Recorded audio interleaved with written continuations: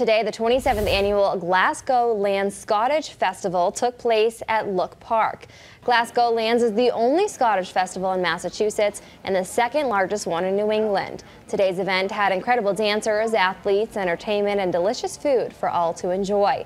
Chairman of the festival, Peter Langmore, tells Western Mass News why he thinks the event has been so successful. It doesn't matter what your culture is or your background. You just come here and have a good time. Peter says he's happy to be back after a 2-year hiatus. Tonight's event will wrap up around 9:30 this evening.